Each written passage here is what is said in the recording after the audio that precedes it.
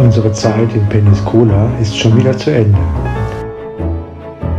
Der Kompass zeigt nach Norden.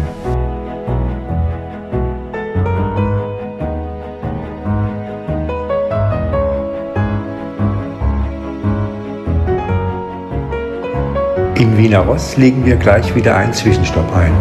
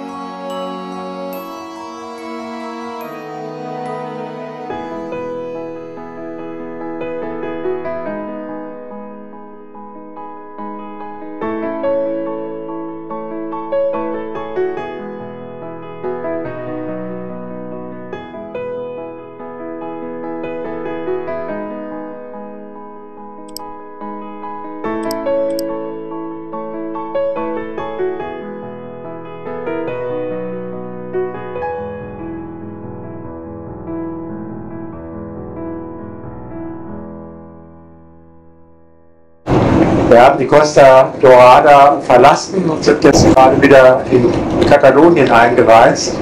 Wir fahren also nach Norden Richtung Barcelona, biegen aber vorher ab in das Hinterland. Unser Ziel für heute ist der Parc Natural de Sant Llorenç del Munt in Obac. Aber erst einmal stehen wir im Stau. Auch wenn die Autobahn nicht stark befahren ist, hat sich der Stau schnell vergrößert.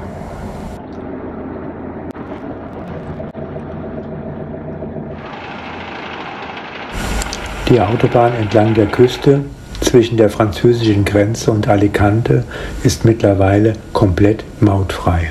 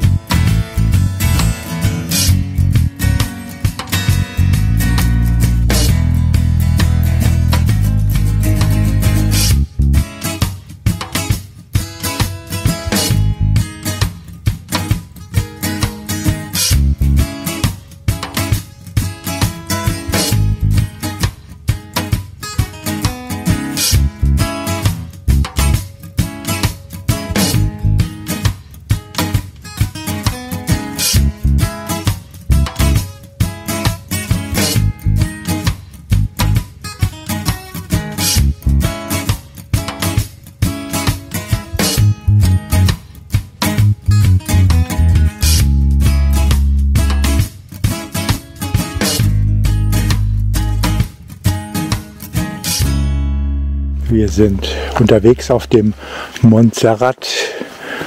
Heute Morgen sind wir spontan entschlossen zum Kloster Montserrat gefahren. Das ist von unserem Übernachtungsplatz in dem kleinen Dorf Mura aus nur eine knappe Stunde Autofahrt gewesen.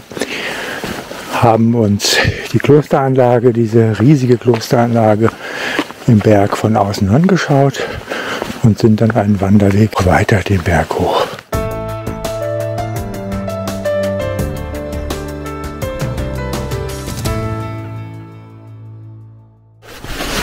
Eine sehr willkommene Möglichkeit, den vielen Wein, den wir hier abends trinken, und das leckere Essen wieder abzutrainieren.